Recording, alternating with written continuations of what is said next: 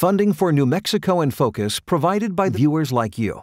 This week on New Mexico in Focus, we close out our two-part media special, turning our attention away from those who make the news to those who read it and watch it.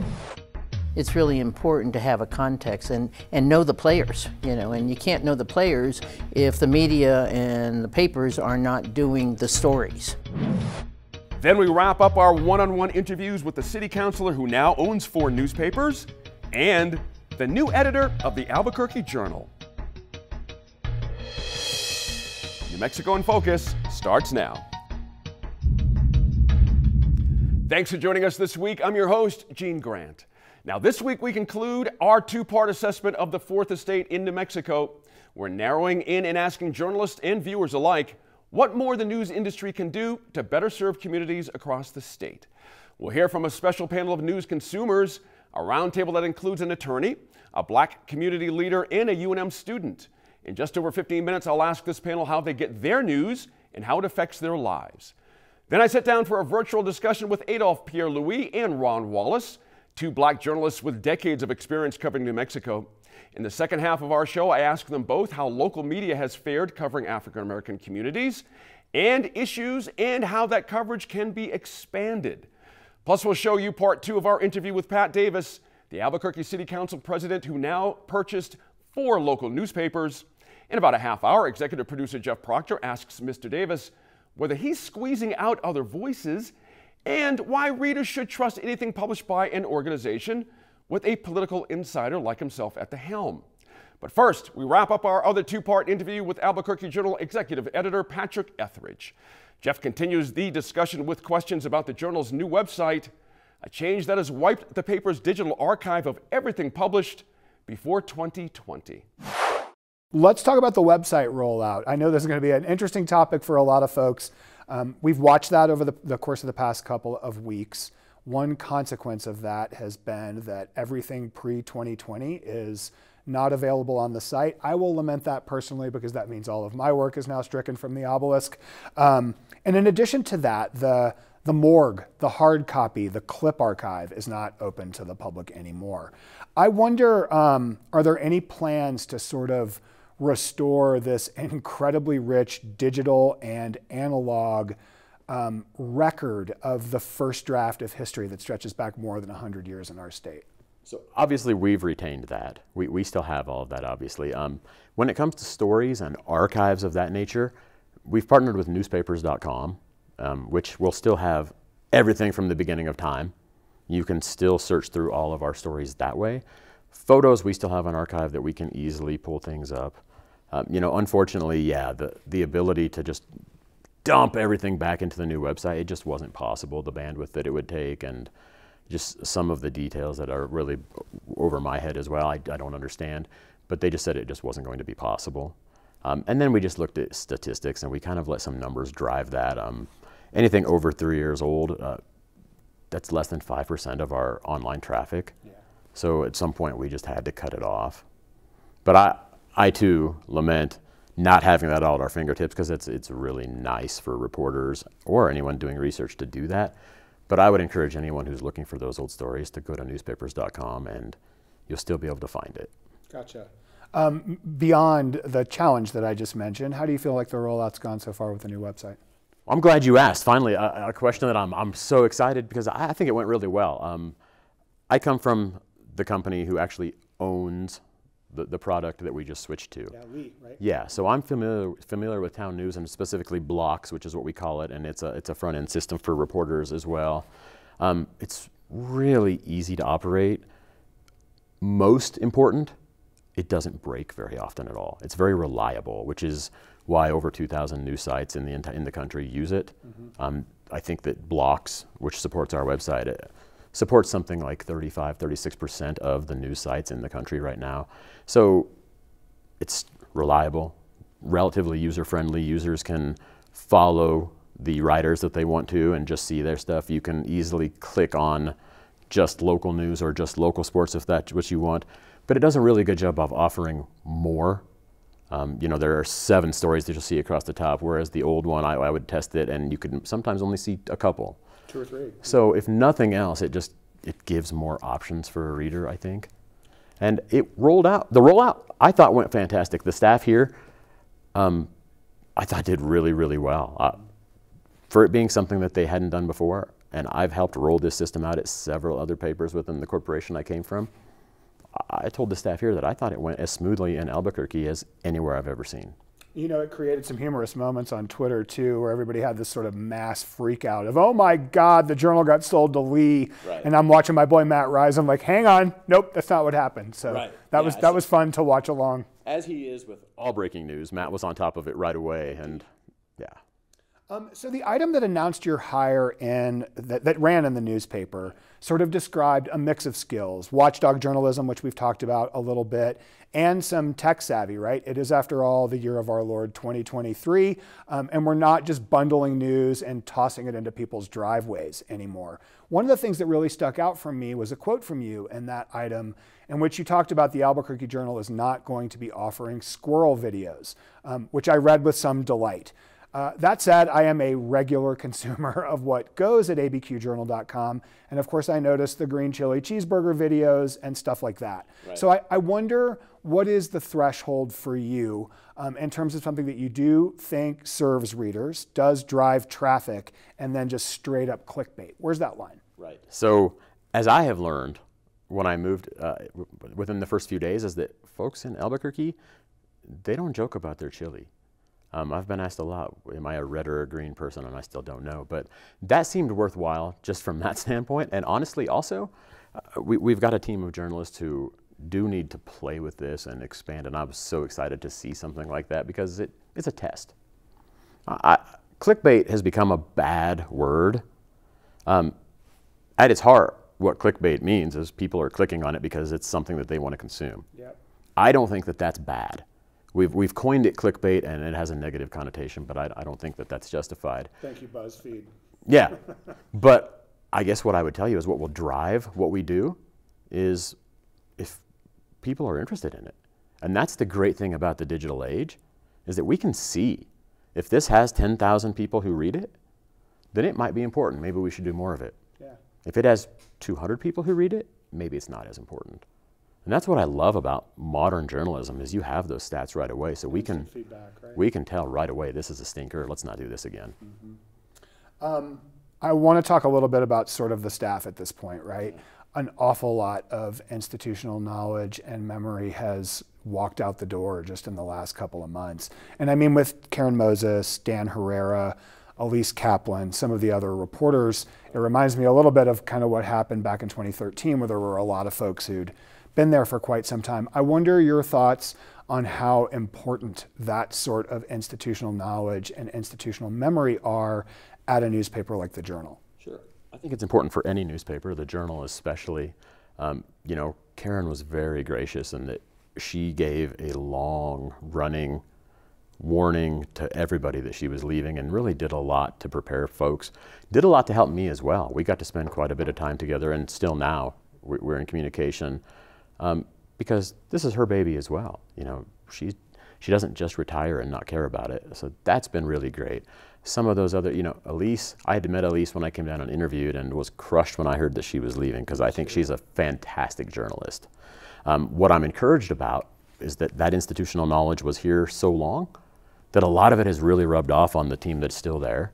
You know, Elise really helped Matt become the journalist that he is. And I think that he's carrying on that mission seamlessly. And I think that you have a lot of examples of that in the newsroom, and those names that you mentioned are still brought up almost daily because I think that the team is really devoted to carrying on that work.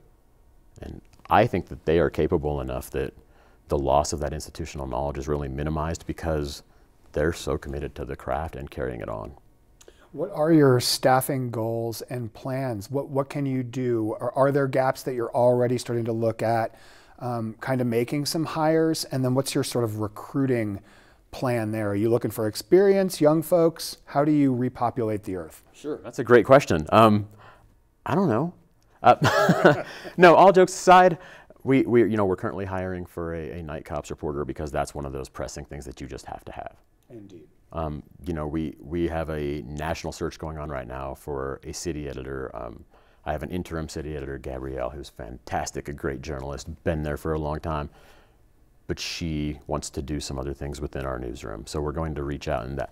Beyond that, a lot of folks have asked me that, especially my own employees, and I can honestly tell them, I don't know yet what positions that we need to fill, because I still haven't got a full grasp on the operations.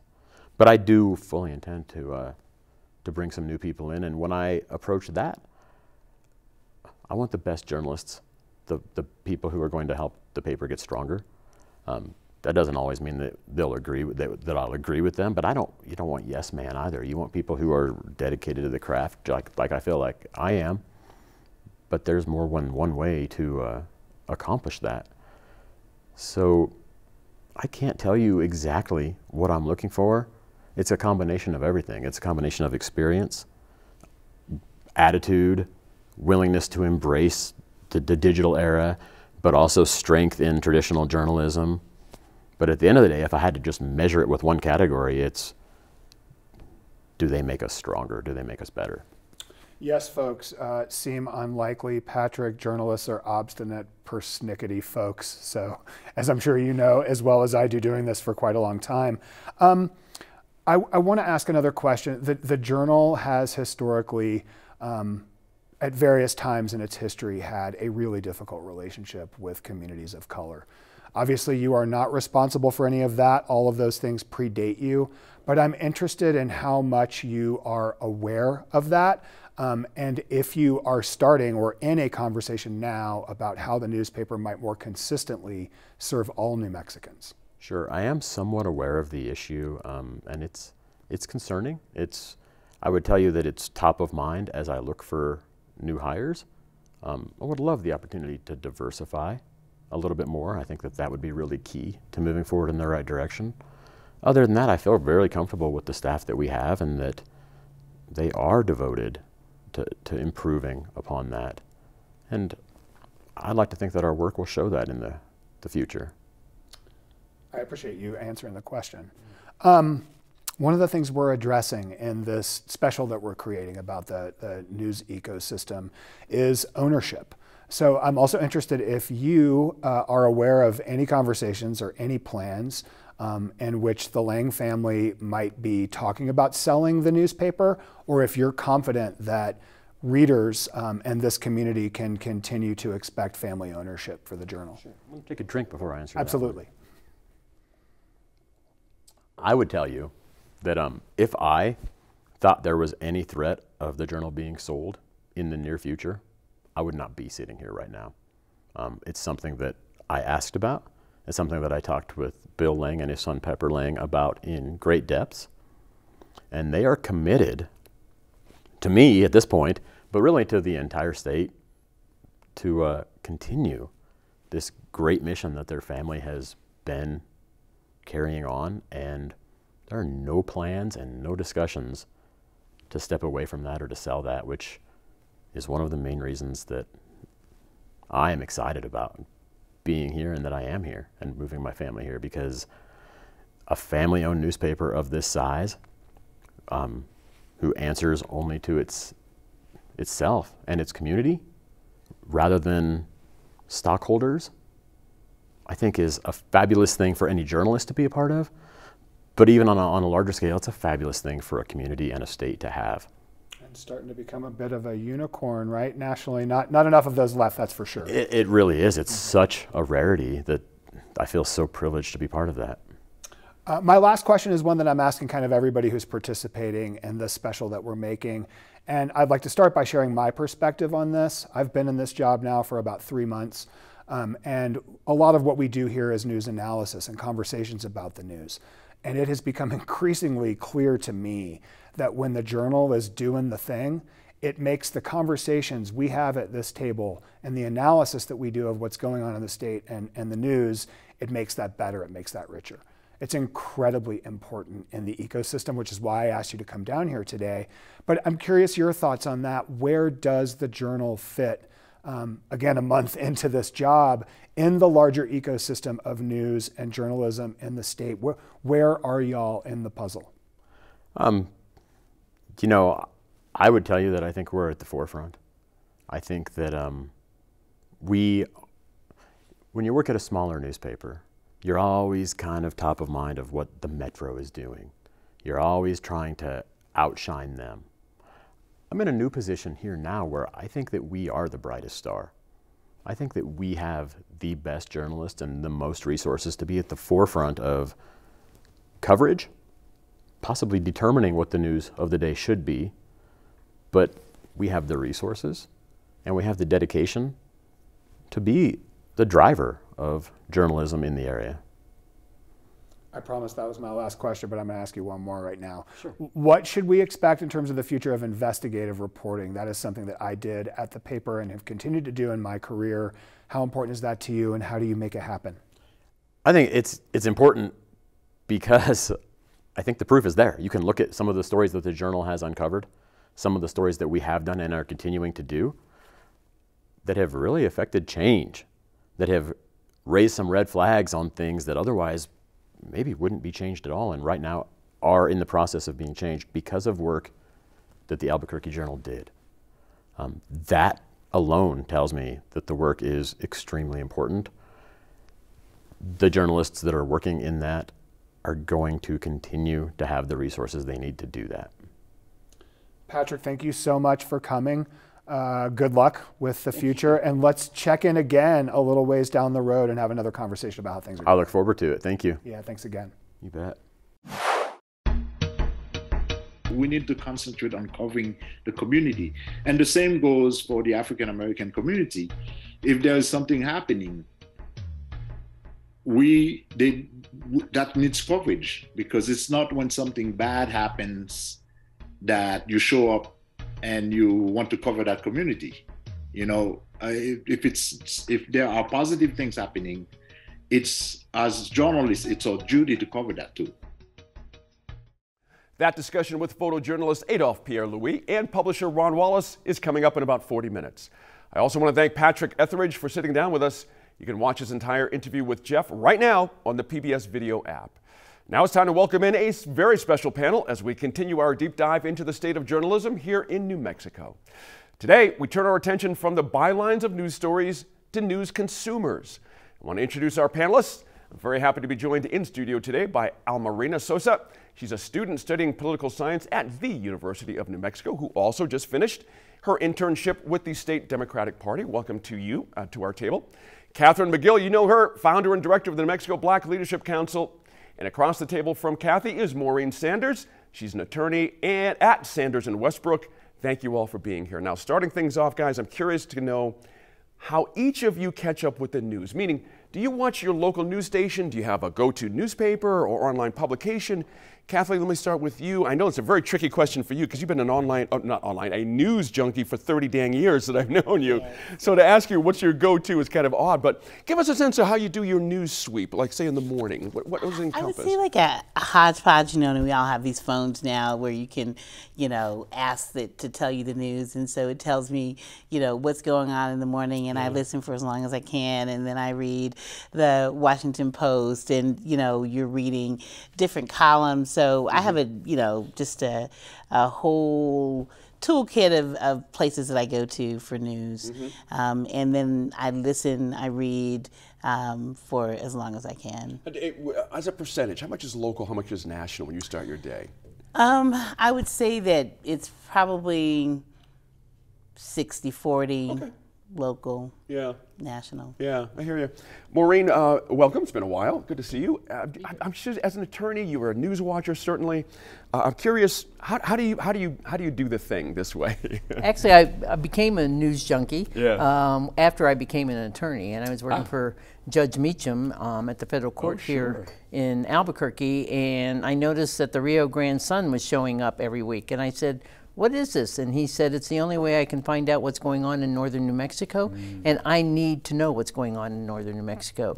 And he would come in every day, and he would have read, you know, the Albuquerque Journal and the Rio Grande Sun and start talking about it. And I thought, okay, he's teaching me something here. And so for my business, it's really important, to me at least, to know what's going on. Sure. Because it gives context to my cases. Okay. I should have asked you previously, I apologize, what kind of cases do you work on? Just some so context. historically, most of my cases have been commercial litigation or insurance matters, and then I have a great deal of experience in civil rights, both in federal and state level. All three or four of those things, you do have to watch the news closely for all of those. Absolutely. Marina, welcome, and congratulations on what you've accomplished so far. 3 cheers for poli-sci students, yes, and indeed.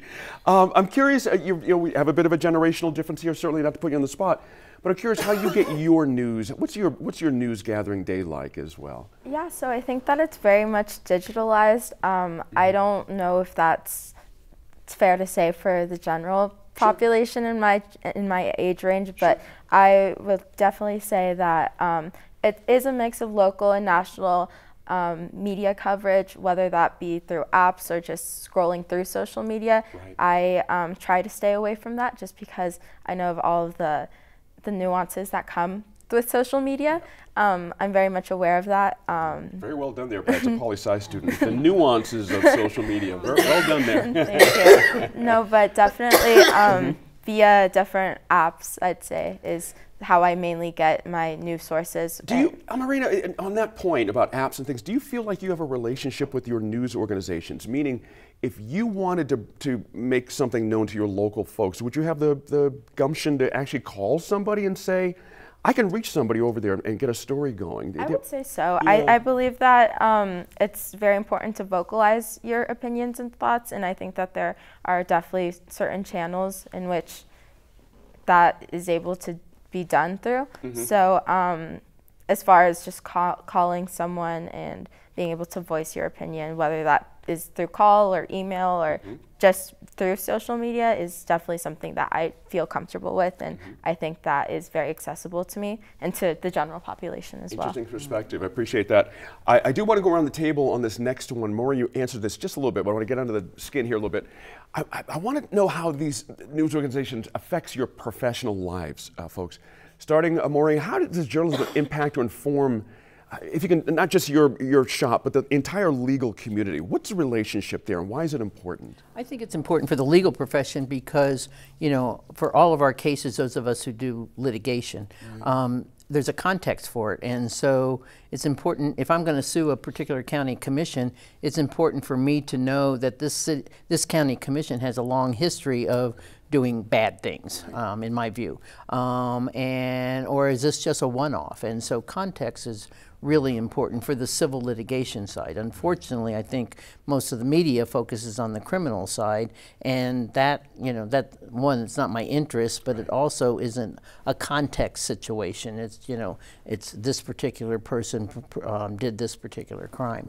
And so for those in the civil side of litigation, it's really important to have a context and know the players, you know, and you can't know the players if the media and the papers are not doing the story. That's right. It's an important point about why a newspaper archive is so important. That's it's not just the daily stuff, but that archive can have so much value for research, as you're mentioning, Maureen. And I was, you know, I was really saddened to hear that, you know, the journals archives are no longer available locally. And, you know, I know that they mentioned newspapers.com, and I looked, and it costs money to go to newspapers.com. And for me, that's a disservice because I want to be able, I remember a case once where I had a stack of this many articles that were relevant to the case. So during the deposition, I said, here, can you tell me which quote, if any, in this stack of you know, quote by you, is inaccurate, you know? And so that gave me a way to test what the person was saying. Sure, I can see that completely. That's an excellent description. You know, Kathy, your position is unique, certainly, and I got to ask, you know, you have a working relationship with the press that you've had for years because of your position at the New Mexico Black Leadership Council. I'm curious the feedback loop that you work with. Are you feeling like you're heard? Does your phone calls get picked up? Is there perspective on black issues coming from the other end of the line with questioning? How does this work when you deal with local press people? You know, I'd say it's a mixed bag. And, you know, what we've had to do is knock on the doors and say, we want to partner with you to make sure that you get the stories you need and that you're accurately depicting what's happening in our community and that you're doing it fairly and equitably. I want to give an example. Just last year, we do a lot of work in the International District, and so we decided that we were doing Pomosia 5K Race for Equity. We had, you know, we brought together residents from the International District, people from outside, from the larger community, and did it right in the heart of the International District with the symbology of we're literally walking our talk and, you know, we're out here in these streets and they belong to us. Change the narrative so that we could see ourselves differently. So I'm pretty good at pitching stories, sending out news release. We do all the same things that we always do to get things covered, and nobody wanted to do it. We don't have enough people on Sunday. You know, we don't have the staff. You know, I'm calling saying who you're sending, and it was really challenging. Adolph, who you know and just interviewed. I've known for, you know, more than 3 decades, and I know that I could call Adolph and say, Adolph, it's happening again. You know, they're not coming. And on his day off, you know, he came to take a photo to get placed. And had it not been for that, it would have been, you know, just a sprinkling of coverage, and it was a really, really good thing. But the people who decide what a news story is are deciding that it's lower priority. Later that day, and I'm talking about 4 hours later, there was an incident involving a shooting down the street from where we were in the neighborhood. It was an isolated incident, I think, but everybody was out there on the same day. And so we wrote about it in our own paper that we started because we couldn't get the kind of coverage we need. Right. That's an interesting story. I can relate to that. You know, Marina, interestingly, the data I'm seeing from Pew Research Center, young people, Gen Z and younger millennials, not all one big bucket certainly, consume the most online news, but they also have the lowest polled emotional trust of national news. Does that resonate with you as in this age cohort as well, that, you know, local stuff's one thing, national news is a whole other thing altogether? Personally, I don't think that I share that same sentiment, but it has been expressed to me via just people in my same age range of that general distrust of the media. I think given the fact that so much of it isn't filtered and that it isn't necessarily coming from a place of reliability, if that makes sense. So I think that in general that data seems to line up with my general experience as far as media goes with my age range. Let me ask you a question. Again, I'm not asking you to speak for your generation. That's actually a very unfair thing to do, just you at this table. Yeah. So you're speaking from your heart, and that's interesting. And I'm just curious, is it important to you to know how a news organization is funded? Because we talked about that a lot with our 2-part series here over the last couple of weeks. That is an important part of this. For yourself, does that mean something to know how they're funded? Yes, it definitely does. And I think that whenever I am consuming media, I do it in a way that is from a reputable source, and I do put in the effort to put forth the research as to who is funding and who is guiding whatever media coverage that is being put out. So I think that is definitely something that, at least for me, resonates with me as far as my daily consumption of media, even though I think it's important to look at media in every different facet that it comes in. Good point there too. Maureen, like I said, you've dealt with journalists for years, decades I should say. In that time, you've seen newsrooms shrink, you've seen them vanish altogether, you've seen a lot. What has that meant to you in the industry that has changed the relationship with reporters possibly? With these specialized beats like the courthouse stuff, that's a specialized beat. Absolutely. And you have a chance to really get some backgrounder conversations with those kind of reporters. Right. That might be gone now. It is gone, and it's unfortunate. I was thinking about it as you were talking in terms of, you know, it used to be that Scott Sandlin from the Journal did the federal court beat. And so she knew the cases. She was over at that court every day, and she would look at every complaint filed. And so she knew which ones had a systemic, important aspect to it. And she would follow them. And so when she called me about something in a case that's been pending for 30 or 40 years, and I'm not exaggerating, those are real, she had the background, and so she could say, I just need clarification on what this order means. Right. At the same time, I'm getting a call from somebody regarding the Amat water case that's been pending for 40 years, and they go, my editor just said there was an order. Could you tell me what it was about, and could you give me the history? And I go, no, I'm not going to talk to that person, or at least I'll talk to him and answer a question, but I'm not going to give him the background. Right. If it's somebody I know and trust, and they do need some background, I'll say, let's go off the record. Let me give you the background, and then we can go back on the record, and, you know, because I want to help them have the right information, and they're not looking for just a soundbite. I mean, I'll give them a soundbite at the end, but they have to listen to my lecture first. That's an excellent ending note there. And that is very illustrative of that relationship that can happen with an industry and reporters when we have the manpower, woman power to take the time and sit down and listen. Right. You know what I mean? That's a hard thing to find a time to do. That's just sit and listen and learn. Thank you all for coming in to talk with us about this. We value your perspective. We're grateful for your time, certainly. And of course, we want to hear from you all watching too. Let us know what you think about the current journalism environment here in the state right now on any of our social media pages. Now to part 2 of Jeff Proctor's interview with Albuquerque City Councilor and newspaper owner Pat Davis. Jeff starts by asking Mr. Davis for a reaction to something he said a few years ago to Alex DeVore. He's the culture editor at the Santa Fe Reporter. So another thing that you talked to Alex about in that 2020 interview when you were making this purchase, you talked to him about firewalls. And I want to read you a quote that you gave him at the time. You said, we're going to take a pass on covering Pat Davis as a key figure. So we're coming up on 3 years now since that purchase. You've been on the city council the whole time. You're council president again now. I know you're not running for a third term, but what do you say to folks who are suspicious of a newspaper that's owned by a sitting elected official? I think they're right to be, and I want them to be. But I also think you have to look at how we execute that. Carolyn Carlson is a longtime journalist from New Mexico, ran her own newspaper, was from the Journal, had covered the city and other cities. Carolyn's columns on city council, I don't see till you see it online. And very rarely does she mention me. When she does, it's usually something I said that was stupid and she calls it out. We open our editorial pages. Anybody that wants to yell at me gets published. Other folks don't have that privilege, but we go out of our way to do it. But on the rare instances where we do try to cover where the editorial team chooses to cover the city, I'll use Tabitha Clay, a veteran reporter on crime and criminal justice reform, won statewide award last year for New Mexico Federation of Presswomen for her coverage, getting police body cameras and reports showing what happened in the 14 minutes of that APD SWAT fire in Southeast, in my district, right?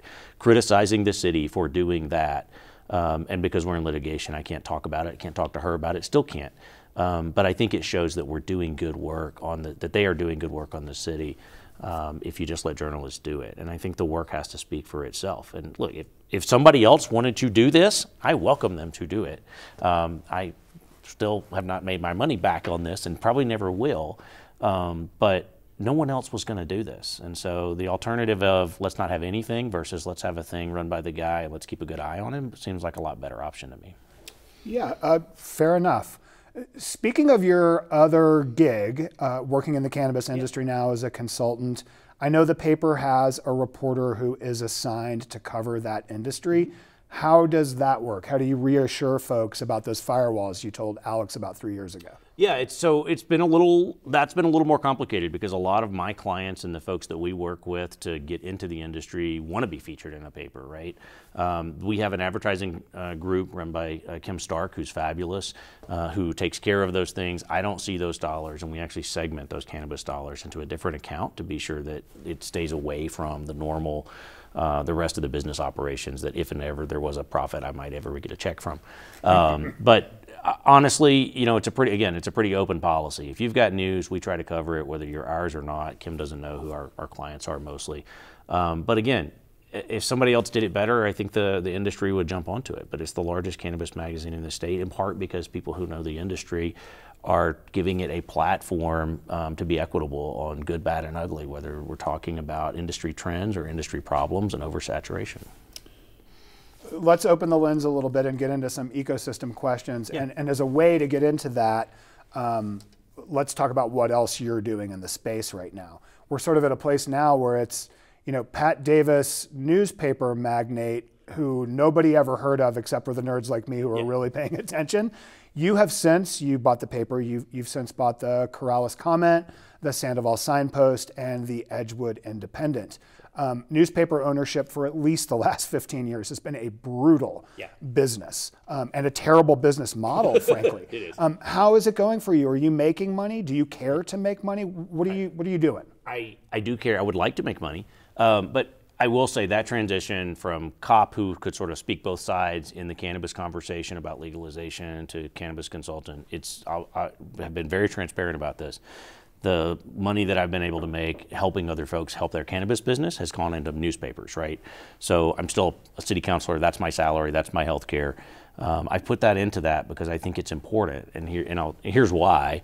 Like, Nextdoor is not a good substitute for the Albuquerque Journal City Council column. We talked about this offline. It's not? It turns out it's not. There are some bloggers in town who do like 3/4 of a good job of explaining an issue and then kind of go off the rails and get people all distracted about something that's in their agenda. Look, when I'm a city councilor sitting there at midnight in the basement of City Hall, it honestly matters if people understand what we're talking about. And our city is just too big to educate everybody from the dais one-on-one. The same goes for a village like Corrales. If we don't have the Corrales Comment for those 4,000 or 5,000 households in that area, no one's going to cover that. The Albuquerque Journal's not going to put a person there just to cover those issues. And so, like, they lose the opportunity to participate in democracy. And those are the fun papers. Those are the ones that have the cool stories. Those are where the really strange things happen in New Mexico's small towns. So I have this sort of romantic view that if we can just keep those papers alive and at least keep one person going through all those little city council meetings and county commission meetings and school board meetings and just educating people about what's happening in the community, they're more likely to engage, they're more likely to show up, they're more likely to participate. And from that, we'll help everybody else too. The old informed electorate makes a better decision at the ballot box. Absolutely. They're going to show up anyway, and right now it seems like everybody's voting against something. Like, let's at least give them something to try to vote for, or at least understand what they're voting about. I think those things are really important, and so the business model goes, hey, all these things are not going to stand alone on their own, clearly. The Signpost, for example, did a great job. It was a profitable paper when we inherited it. So was the Comment. It was doing very well. But it didn't have a long-term strategy. All of these papers, by the way, have been print, including the old Alibi mostly, have been print with very little digital, had not gotten to the 21st century. And so that's what we've been able to bring, is we're bringing a shared web platform. Everybody uses the same system, shared email systems. That lowers cost, right? Instead of paying 5 email bills, you pay one, you pay 5 web bills, you pay one. We share designers, and so each of them had like a freelance part-time designer, because once a week or whenever they put out a paper. Now I have 2 full-time designers with benefits because I have enough work. How many full-time journalists total at those 4 papers? Full-time journalists, we have 6. We have 14 freelancers that regularly contribute, and we have another 6 back-end folks that are full-time, sales, production, et cetera. And they all get benefits, and they all get paid really well now because we can share their time amongst a bunch of folks. And you're picking up stories from some of the nonprofits I've noticed as well, whether it's Source New Mexico or New Mexico in Depth or others. Those are appearing as well. I want to ask about media consolidation, right? That's been a hot topic since before I was a reporter. Do you think there is some risk in sort of homogenizing the flow of information, whether it's you or someone else who owns 4 different newspapers? What do you think the risk is there, and how is the juice worth the squeeze? It has to, we see what Gannett does, right? They come in, they've gotten rid of the newsrooms, and then they sell off the nice pieces, and then they sell off the masthead, right? We're trying to undo that by putting local people back into these communities, right? We hired Glenn Rosales, for example, who has a long history of writing for the Journal, just to cover the Edgewood Independent. Terry Last, T.S. Last from the Journal North, now lives in Sandoval County. He's the editor up there now and for our papers there. We're trying to be sure that we refocus on that and get away from syndication, to get away from some of those pieces. But I will say what you mentioned is exactly where I think this model goes. I think it's our job as the local newspaper to cover the local stuff. We're now segmenting out, and all of those nonprofits like Searchlight are going to cover those in-depth issues. And we'll pick that up, and we'll give them readership for their mission, and it helps me fill news pages and get more eyes on our issues. So in a 12, 16-page paper, I might have a third of it be local stuff that we create, a third comes from our partners who do investigative long-form stuff, and a third is the classifieds and all those cool things that go, the little widgets that go in the back of the paper. And I think that's going to be the news cycle for a little while. I'd love to have an investigative reporter in all 5 papers, but I don't need one if Searchlight is doing its job. And you've got a way to put Searchlight stories in front of people who might not otherwise see them. I'm sort of hearing that as part of your model. I want to close by talking some, this is a question I'm going to be asking everybody for this show that we're making. What is the state of the media ecosystem in New Mexico right now? Are we all completely screwed, or does this still matter? It totally matters, and here's how I know it matters. Like I said, during COVID, when we decided just to give away the news to get eyes on readers, we got more than 50,000 email subscribers. That's the second largest email list in the state behind the Journal. We influence more people every morning and every Friday when our news comes out in our locals than any other newspaper and group in the state except the Journal. That says an awful lot about people who want more news. And I can tell you that looking at the stories they want to cover, when we watch the data really closely, everybody clicks the local story first. Everybody clicks the local story, but they spend more eyes on those long-form statewide stories. They're longer stories, but they're spending more time with them. What it tells me is there's still a class of folks who really, really care. But unless you live in Corrales or Bernalillo or Edgewood or Moriarty, a lot of our communities don't have that option anymore. And so where do you go, right? Very much folks don't care about what happens in Santa Fe unless they're in session. And it's hard once you lose a reader. So I think we're going to have to get back to this model of figuring out a model, and Nick down in Silver City is doing a great job of what's working well, consolidating the back ends. I think we're going to look for co-ops and opportunities like sharing printing cost and design cost amongst these small papers. Tying the boats together, if you will. Yeah, it's totally going to do that until we get this right. But I'll tell you now, not every week every paper makes money. And so sometimes one subsidizes the other. And if you care, you're going to have to pay what used to be $20 a month or $20 a year for your subscription. It's going to cost $50 or $60 to support local journalism, but I think it matters. So the ecosystem is not just us sitting around talking to each other and about each other. There are people who this still matters for, from your perspective. There are totally enough people in New Mexico to make this work, and there are totally enough people in every town in New Mexico to make this work. It's just how big you make it. The Independent works. It's 4,000 square miles in 4 counties, but you put enough of those people together and there are enough eyes. But they have to support it. And the idea that you can just get it online on Facebook or free, it can't forever be our model. Pat Davis, thanks for coming down today. I really appreciate the conversation. Thanks, Jeff. I want to welcome in one last special panel as we continue our assessment of the journalism ecosystem here in New Mexico. We know New Mexico has a rich cultural fabric, but narratives like the tricultural myth have sometimes meant that stories and voices from the Black community get left out. That goes for news as much as anything else. It's something we wanted to talk about with 2 African-American journalists. We're very happy to be joined virtually today by Adolphe Pierre-Louis, who spent years working as a photojournalist for the Albuquerque Journal, and Ron Wallace, longtime publisher of the Perspective magazine here in New Mexico. Now, guys, we really wanted to get into how the reporting on Black issues locally fares, especially when it comes to policy and decision making.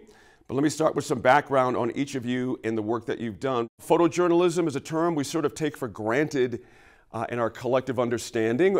From your perspective, what exactly is photojournalism, in quotes there, to you, and what responsibilities does that carry as a photojournalist? Well, as a photojournalist, my job has always been to tell stories. I use my cameras to tell stories about this community.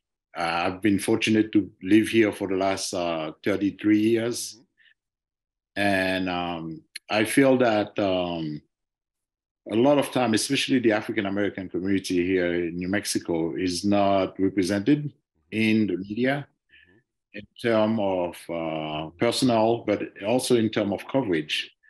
And I feel it's very important that we cannot claim to be a community newspaper if we don't cover a community. Right. I feel strongly about that. Is what you're saying, is a Black-focused newspaper the way to fill those gaps?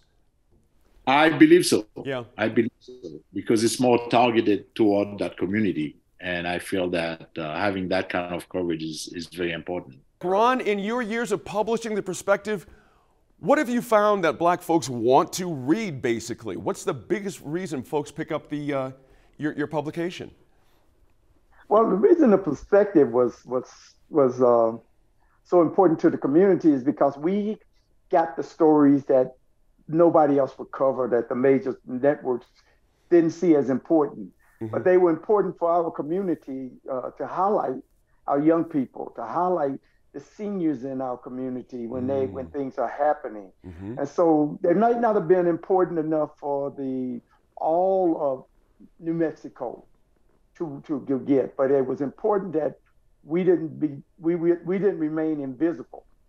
And for our young people to see us and to see the accomplishments, it was important for them to see us all the time, not just every now and then.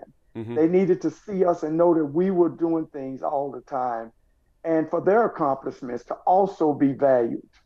And so what I felt the perspective had the opportunity to show the value of our community without having to choose between, oh goodness, is this story more important than that one? Ron, real quick, you know, you've been such a strong voice for years on the importance of showcasing young Black achievement. And I want to note particularly graduation season. It's sort of like the #1 pickup of your publication to see who's doing what where. Why was that important to you to highlight graduation season especially? For one, it was good for the students to have the pictures taken and to feel important about what the accomplishment they just had. And so, yeah, we would go and take pictures of the Black student graduates, and we contract with APS to get them those pictures and in a video fashion, because it was important for the students to know that, hey, somebody's very excited about what we did.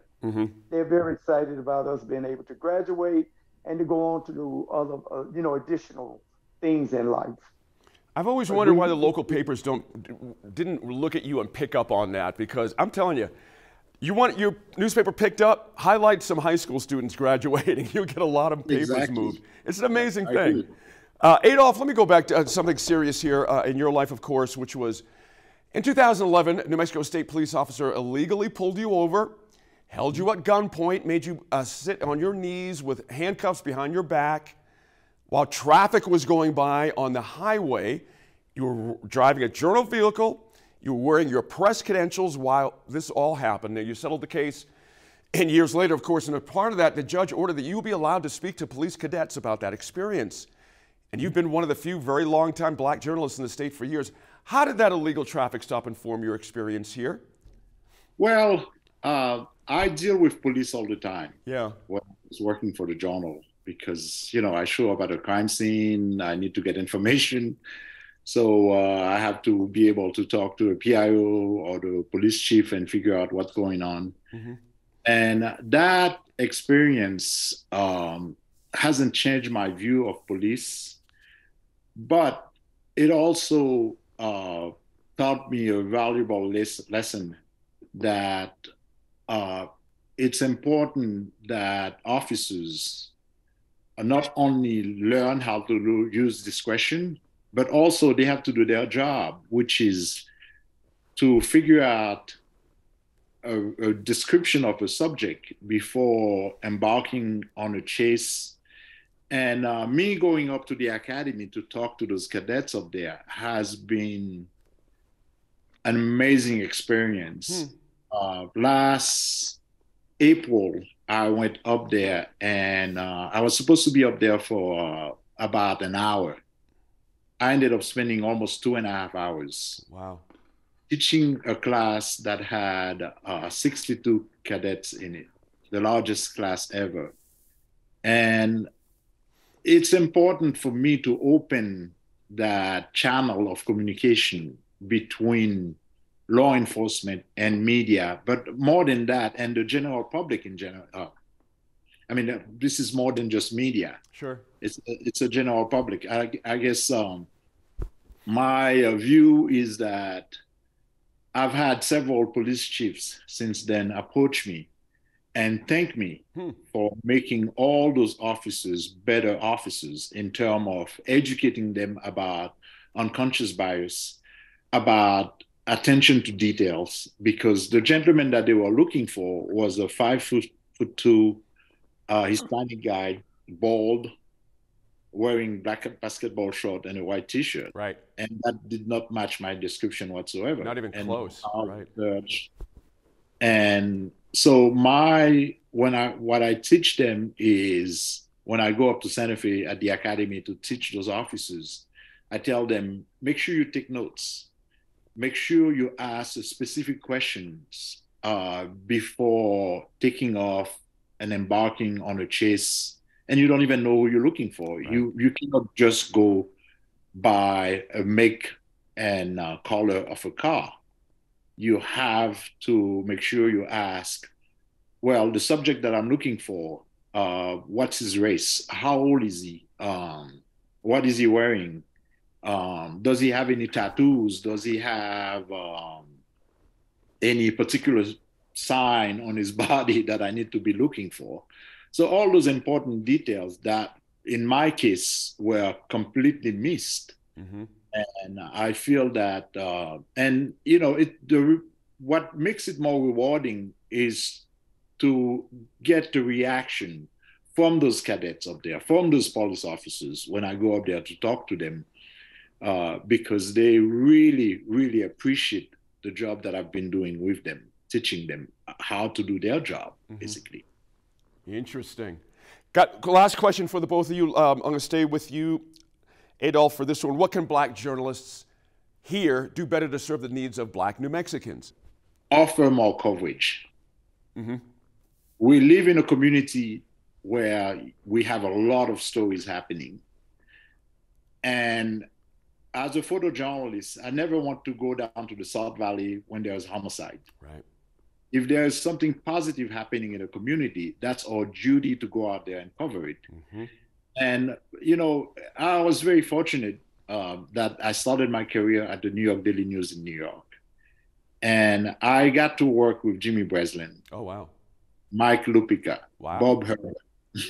And those guys, they were personal friends of mine. Mm-hmm. I got to sit down and talk to them. Jimmy Breslin always tell me, Adolph, you're a young journalist. If you want to really get a story, go on site. Get to smell what your subject is smelling. Get to see what they're seeing. Get to experience what conditions that they're living in, because that will allow you to tell a better story about what you're trying to inform your readers on. Mm-hmm. And that in itself has always been my motto. Yeah. Go there. Coverage, offer more coverage. And I think, you know, to me, it's not acceptable that something can be happening right here in Albuquerque. Instead of having the journal cover it, we have AP covering it. Right. I don't think that's possible. You know what I mean? We are a local newspaper. We need to concentrate on covering the community. And the same goes for the African-American community. If there is something happening, that needs coverage, because it's not when something bad happens that you show up and you want to cover that community. You know, if there are positive things happening, it's, as journalists, it's our duty to cover that too. Mm-hmm. Good points there. Ron, same question to you. What can we, as Black journalists, what can we be doing better, but also tech and online, the internet. What's your sense of that, how that can help in this endeavor? Yeah, Gene, that was where we were leading to, was getting everything electronically. Right. As well as the physical existence when we did the magazines was just so we were documented. Mm-hmm. And so people can keep those. And I got that idea from, excuse me, talking to a publisher from Jet magazine. And they were talking about how the magazine would always, for African Americans, they put them on their coffee table, they keep them as keepsakes. So that was why the publishing of the Perspective magazine was so important. And that was why the presentation we put out was so important. We wanted to make sure there was something people were proud of and that they would keep. And we knew that if we remained paper, that would go away. But that's why we went to the glossy, we went to the magazines, and we had several different magazine looks, trying to get the one that we wanted our community, to make sure our community was proud of the presentation. It's a privilege and a blessing to be able to do the things that we do to tell about our community. And like I said, you guys are so important because you have spots that get, you're out there and you're covering our community as well in different venues, different stations, different things that now everybody's getting it. And so it was a pleasure for me to say, hey, I know we're getting them out there with the people who are already on TV, Gene, Adolph, Tia, and those. So it was good to already have a team already out there that were already in position, and then I could just focus on the Black community and just pick up the stories that I need to make sure that we got out there for our community to make the feeling of the value know that, hey, what we're doing is so important. And yes, and what we're doing, we're going to talk about it. I love it. And it won't get lost. So after all the interviews and perspectives from those inside the Fourth Estate and those who watch it, what can we conclude about how media and our work is sitting with the community? Now, from this seat, it looks rather amazing. When I think on the level of talent displayed over the last 2 weeks in this studio and via Zoom, it's hard to argue that we may be in some sort of golden era of news coverage in the state currently. I honestly can't think of a time period where we have enjoyed so many passionate, committed reporters on the street. And again, when I say the street, I mean statewide. It's rather amazing. But that's me. It's easy to boost and support my press peers from inside this studio, but it's the other end of the camera who gets the last call, isn't it? Now, it's a relationship. For all concerned, the convo has to go two ways to get good news coverage. It's foolhardy and non-productive for us to judge ourselves on our value and worth to the news consumer. So that feedback loop I'm talking about, that final word from the viewer, the reader, or the listener, is the only word that counts. Yes, we may have it good right now, but things can always get better, but only if that feedback loop is timely, vigorous, and productive. Believe it or not, news gathering is somewhat of a team effort, and you're on it. Again, our thanks to all the journalists statewide and those who watch them. Let us know where you think the state of journalism is in New Mexico currently. We'd love to hear from you. Thanks again for joining us, for staying informed and engaged. We'll see you again next week in Focus.